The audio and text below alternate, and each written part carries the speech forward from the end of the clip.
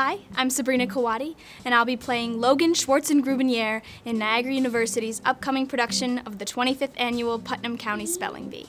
Logainne is the youngest competitor in the Spelling Bee, and she's very smart, and she's very driven and determined. She's also very politically active and aware of the world going on around her, but she struggles to live up to the expectations of her two fathers. They have this ideal image of what they want her to be, and she tries really hard to please them. But underneath that, she's just a kid. She wants to succeed, she wants to make friends. I love ensemble shows, both working on them and watching them. I think it's nice when you get to see into the lives of so many characters and yet relate to all of them in completely different ways, instead of just focusing on maybe 2 or 3 main people. In Spelling Bee, it's really nice because everyone is kind of going through the same process of trying to explore their character and figure out what their journey is. This has got to be one of the funniest shows I've ever worked on.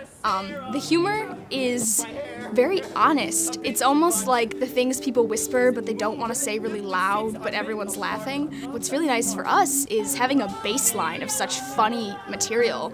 We can only go up from there. So it's been really fun to find the comic timing within the jokes that are already available to us. The Niagara University Theater Department is one of the most comprehensive programs I looked at when I was looking at schools. We do stage combat and we do physical theater, and everyone works behind the scenes. And I would say some of my most rewarding experiences and some of my best learning experiences were when I wasn't on stage. When I directed for the Short Play Festival or I assistant stage managed, just reminding you that everyone is such an important part of a process. And Niagara also is just really good at encouraging people to make the most of opportunities. I think it's a good show to see because I don't think there's anyone that has never felt like an underdog or never felt like they didn't quite fit in or have somewhere to belong.